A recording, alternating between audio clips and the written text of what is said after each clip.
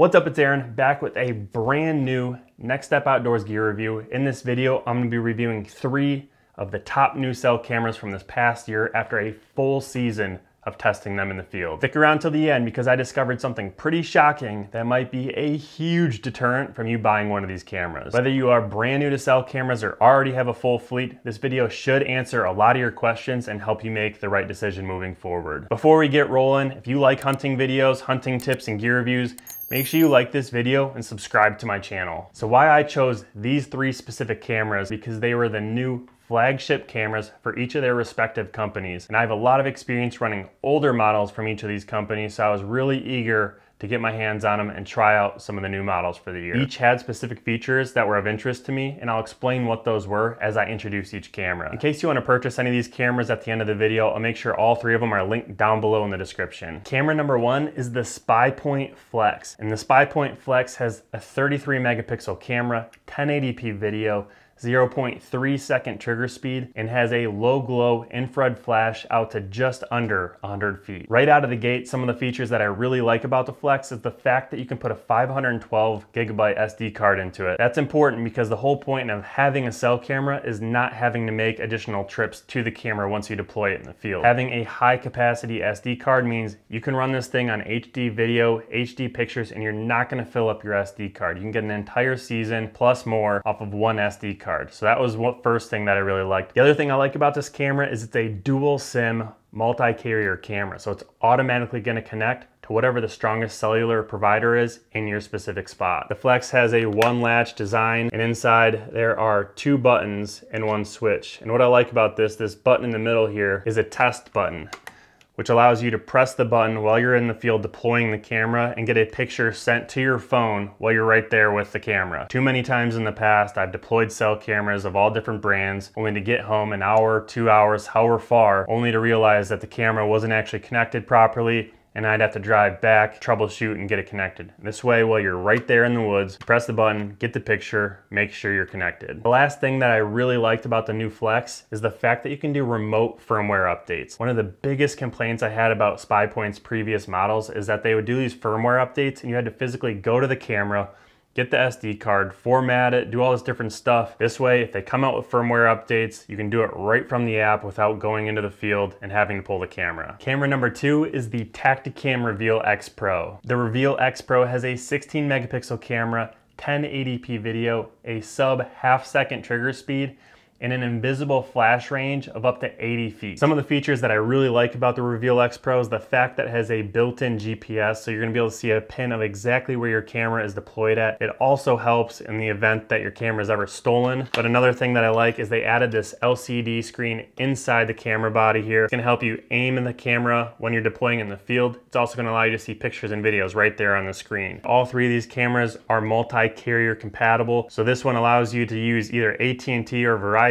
but you do have to physically switch the SIM card to what one you want it to be. It's not like the other ones where it automatically flips back and forth. You have to physically swap out SIM cards. Reveal X Pro is compatible with 32 gigabyte SD cards. It runs on 12 AA batteries, has a 1-year warranty, and is priced right around $150. The last thing that I'll say about Tactacam that I really appreciate is their USA-based customer support team. Last but not least, camera 3 is the Moultrie Edge. The Edge has a 33 megapixel camera, 720p video, a 0.85 second trigger speed, and an 80-foot low-glow infrared flash. Moultrie Edge has 16 gigabytes of internal memory built in, eliminating the need for external memory cards. It runs off 8 or 16 AA batteries, which is super cool because if you're gonna put this camera somewhere far from home or wanna make sure that you're not gonna have to go swap batteries in the middle of season, you can load this thing up with 16 batteries. It's gonna give you twice as long of a battery life, and that way, all season long, you're gonna get reliable pictures sent right to your phone. With Moultrie, you have a 2-year warranty. This camera's right around $75,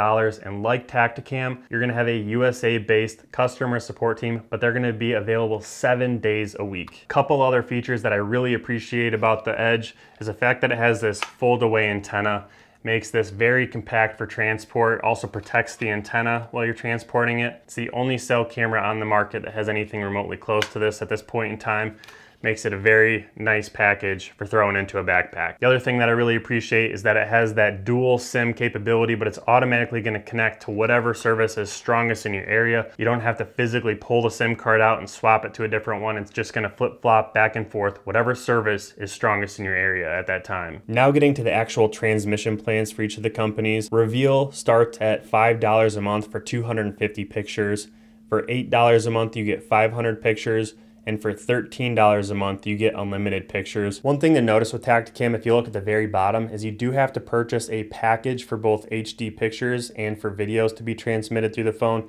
It's $5 for 50 HD pictures and $5 for 50 videos to be transmitted. Another thing that Tactacam offers is their Pro Extra subscription. And what that's going to do is enable on-demand photo capture. So right from the app, you're going to be able to take a picture remotely through your camera. It's also going to give you unlimited HD photos and HD video transmission instead of having to pay for the extra packages down below. And that's $9 a month. The good thing about that is it's per account. So if you were to run 4 or 5 Tactacam Reveal cameras, that $9 a month is going to get you that Pro Extra subscription for all of them. Moving over to the Moultrie Edge, you have only 2 options. You have 1,000 pictures plus 10 videos for $9.99 a month, or you have unlimited pictures plus 50 videos for $16.99 a month. Something else that's noteworthy is you can get an additional 500 images on the standard plan, which is the 1,000 picture a month plan, for only $4.99, and you can get an additional 50 videos for $1. And that's good in case you have the standard plan and then you get a lot more pictures than expected. You can always buy additional pictures to get you through the month. We have the Spypoint Flex. Spypoint is the only cell camera company that offers a free plan.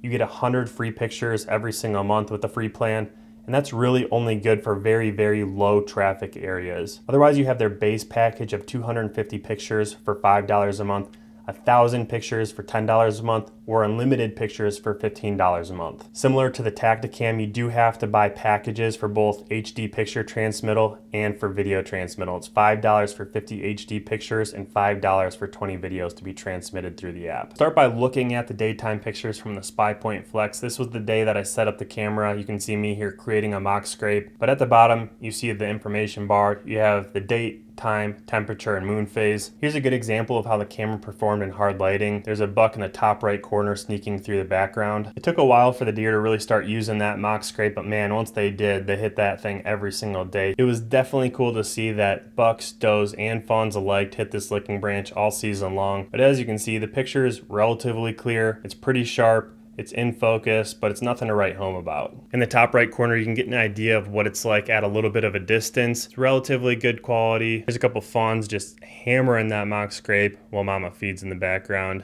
There were occasionally some blurry pictures. These bucks appear to be walking. They don't seem to me that they were both running, and yet they're both very blurry. And lastly, we have an absolute hammer of a buck coming in to hit that mock scrape. Picture is pretty clear. It's about average, status quo, what you can expect in the market across the board. But let's take a look at some of the nighttime pictures now. This picture is a sample of that in-between time frame where it's not quite dark, but it's not quite light. Next, we have a really nice buck hitting the licking branch. The picture quality is average, and that, as you see in the next picture where he's moving, tearing open that scrape on the ground, it's a little bit blurry. At any kind of distance, the frequency of having blurry pictures was a lot higher due to the exposure. Here's a really nice buck coming in to hit the scrape. The picture is just a little bit blurry. He's walking. It doesn't seem that he's moving super fast, so I'd expect it to be a little more crisp. All in all, you can still tell that he's a really nice buck, and I'm not overly critical of cameras performing like this. It's more of the really, really blurry ones that are of concern to me. And then you have a picture of me walking out after an evening hunt. And as I was packing up at the base of my tree that night, I was hearing grunting over in this direction. So I wanted to check the scrape to see if there was fresh pee in it. And then the next morning, this absolute brute came through, hit the scrape. Again, not a super clear picture, but man, look at the body on him. I ended up harvesting this buck November 28th on the gun opener here in Ohio. Now I'll let some of the daytime videos play so you can get an idea of the quality. See the information bar still there at the bottom. You got date, time, temperature, moon phase, and here, even at the end of December, this young buck's pursuing this doe. Relatively good quality for the distance that he's at. The deer in the front here is super clear, and then you have those couple in the top left corner. They're a little less clear,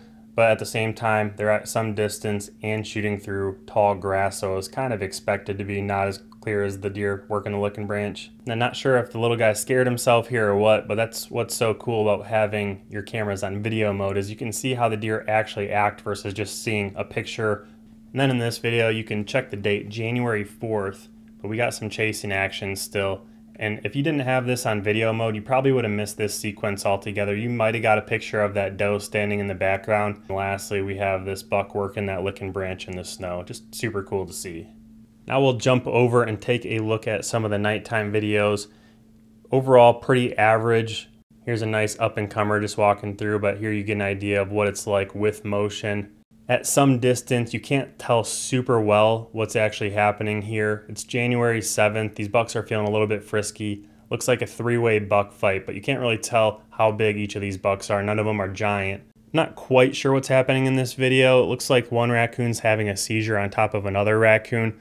But despite the precipitation, you can still see the video is very clear, and honestly I'm very impressed with the performance despite that rain or snow. Even though that ground scrape is flooded out, that licking branch continues to be a draw even all the way through the end of January. If you're in a state that doesn't allow baiting, or if you're trying to find a way to manipulate deer, get more bucks on camera, making a mock scrape is a great way to do that. Last but not least, we got two up-and-comers fighting right in front of the camera, January 22nd. I'm waiting for these antlers to come off still. It's the end of February here, and a lot of bucks are still holding. I have not found a single shed here in Ohio. Next, we'll look at the Tactacam Reveal X Pro. As you can see at the information bar in the bottom, you see battery level, moon phase, temperature, date, and time. It's one of those really hard lighting pictures, but you see a really pretty coyote walking through my sad excuse of a food plot. There was a little bit of motion blur if the deer were moving quickly, but here you see a doe moving out of the frame, but the other two deer in the picture are pretty sharp overall. Here's another example of hard lighting. I don't know what's going on with that buck. There is no shortage of food in this area. There's all sorts of ag. There's standing corn literally 20 yards from where he's standing right there, and yet you can still see his rib cage. This little poor man plot got quite a bit of action midday or late morning as bucks cruised through looking for hot does. Here's a young buck hitting that mock scrape, and in the top left corner you can see a handful of does about 60 or 70 yards away in the field. The buck in the back of the plot there is probably about 30 yards away from the camera. You can't count points as is, but you can get an idea of how big that buck is. Overall, at that distance, I'm pretty content with how that camera performed. And then you have a nice up-and-comer coming to hit the vine scrape. You can see his front leg is a little bit blurry, a little bit of motion blur, but overall not bad. And then the stationary pictures are perfectly crisp. Last but not least, there's about a half dozen deer in this picture running full tilt, and overall the quality is pretty good. Even running full speed, they're all in focus for the most part, and I'm pretty content with how the reveal did during the day. Here, let me introduce you to one of my top target bucks in Michigan, and as you can see, the buck standing on the right is stationary, the buck on the left is moving and he's blurry, and that happens a lot more frequently across all camera companies, especially when the infrared flash goes off. This picture gives you an idea of the flash range on the Reveal X Pro. That buck's probably 20 yards away, and if you were to zoom in, my guess is you could probably count points. You could see that it's a really nice buck cruising along the back edge there. This one illustrates that back end of the flash. You can see that buck working the licking branch, and I'm pretty satisfied. It'd be a lot to ask for a flash much beyond where that's illuminating. And again, you could probably zoom in and count points on that buck, so I'm pretty happy with that. A really nice Michigan buck working that licking branch. You don't typically get a lot of non-typical or sticker points in Michigan, and that guy's got a little bit of junk going on, which is always cool to see. Here's another picture of one of my top target bucks in Michigan. As you can see, the picture quality is good. It's not head and shoulders above any other camera brands, but it's definitely at least up to par. I'd like to know the outcome of the sequence. My guess is this buck probably got away, but this coyote's nipping at its heels right on him. And then here at the end of December, we have a couple nice bucks fighting. Again, a little bit blurry when they're really pushing hard, but when they're stationary, the picture is nice and clear, and that is a nice Michigan buck. As we get into the video, you'll see the information bar is just a little bit different at the bottom. All you see is the date and the time. We got dumped on with snow a few times there at the end of the year. The video quality is good. It doesn't leave me wanting a whole lot more. And then watch this doe hit this snowdrift. She's running, and then she's struggling. I can't imagine being further north, like in the upper peninsula of Michigan. That would be a rough place for a deer to live. And we have a couple young bucks coming into the food plot to paw up some of those turnips and radishes that I'd planted. They killed the tops early season, but they didn't really touch the bulbs until about this time of the year. As you'll see, it turned into quite the draw. They were digging all over for those things in there. All in all, content is the best word to probably describe my opinion on the results of the Tactacam Reveal X.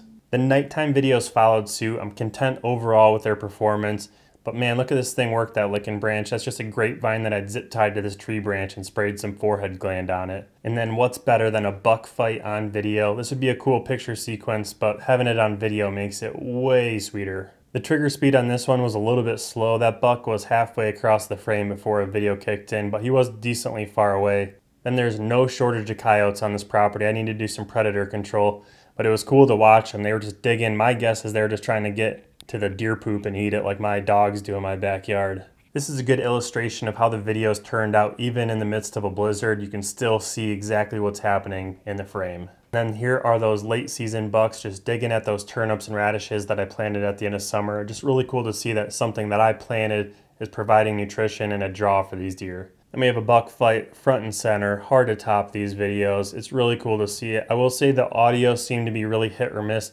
Sometimes there was audio in the videos, sometimes there was not. I don't know what the reason for that. And it seemed like that was the case across the board for all of the cameras. Sometimes there's good video, sometimes there's not. But man, that's a really nice Michigan buck. I wish I would have got a crack at him. He didn't show up until right at the end of season and I was already done hunting out there. Right, last but certainly not least, we have the Moultrie Edge.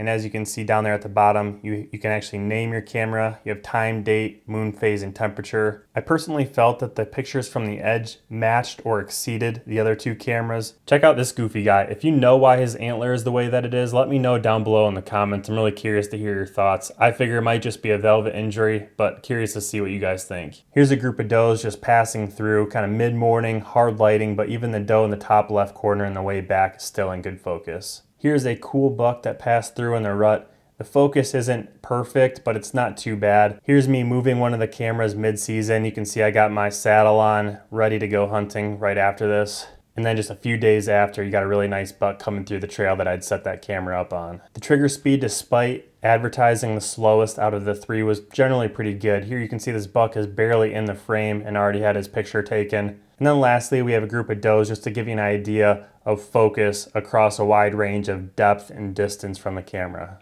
Switching over to the night pictures, I'll give it a 6.5 as far as how it did when the animals were moving. Here's a picture of a coyote. This camera was up in a tree pointed down, so probably not the best illustration of how far the flash distance actually is. This demonstrates that just a little bit better. You see the flash reach all the way to the back of the cover. You can see these bucks leaving their bedding areas right at last light. Here's one at 6:40. Next one's at 6:57 p.m. going out to feed. I actually missed this one about a week before this picture was taken. I thought the dawn and dusk pictures were pretty good overall, but here you have a buck going back to bed. It's pretty evident that this is a good bed to feed pattern that these bucks are on in this spot. And then here's that buck again that I missed at 30 yards broadside, and I'll link to that hunt in the description if you guys want to check that one out, but it was a real heartbreaker. And then here's an absolute stud. The picture quality is right about on par with the other cameras. Maybe a little bit better, maybe a little bit worse at times, but average out to be about the same. Finally, let's get into the video for the Moultrie Edge. When the deer were stationary or moving slow, the video quality is about as good as it gets. After I was tagged out, I did put a little bit of feed out here in Ohio just to get an idea of what bucks made it through the gun season so I could start preparing for next year. But here's a really nice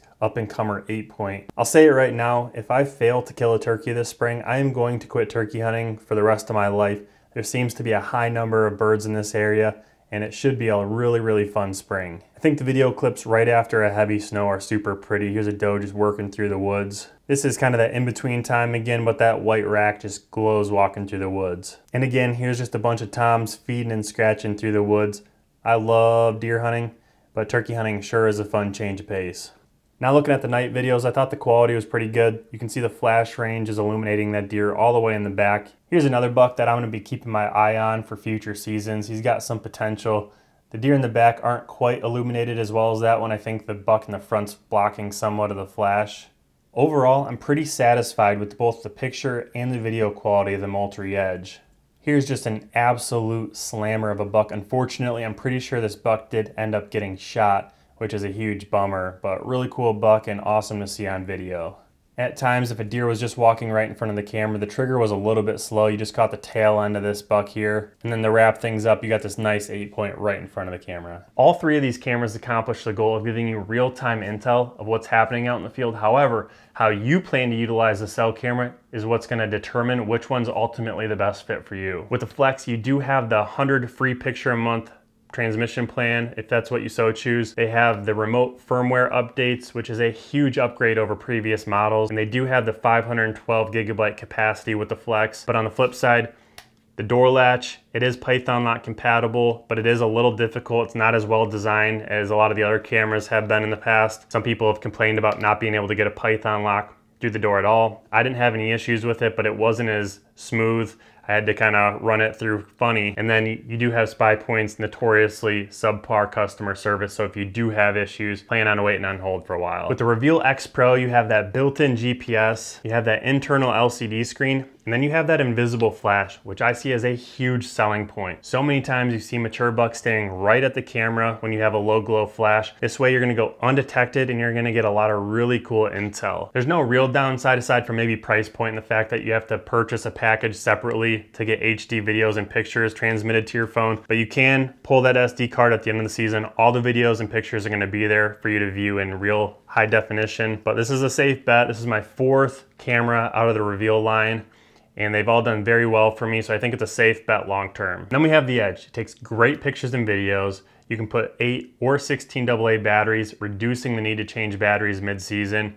It has that fold-away antenna for transport, and all in all, I've had a really good experience with Moultrie over the years. The only glaring downside for the Edge, which is really ironic because it's one of their major selling points for this camera, is the fact that there's no external SD card. With most cell cameras, regardless if you run it on picture or video mode, you can pull that SD card, put it into your laptop or computer, and see all of the high-definition pictures and videos right there. With the Edge, you are unable to access the internal memory, so unless you request in the app one by one every HD picture or video, you're essentially unable to see those all together. In any other camera, you'd be able to pull out that SD card, stick it in your computer, and see every video from the entire season. But if you were to run this on video mode all year long, unless you request every single one of those videos, which are limited based off of what plan you choose, how many videos you can request, you're essentially not going to be able to view those at all. For this reason, despite the price point and performance overall otherwise, I would definitely think twice before going this route, especially if you plan to run your cameras on video mode. If you're exclusively going to run it on picture mode, it could be a good option still, especially at a sub $80 price point. I've presented the facts, now it's up to you to decide which of these fits best into your camera lineup. My ask to you now is that if you do plan to buy any of these cameras, purchase them from the links down below in the description. I do make a small commission from that at no extra cost to you.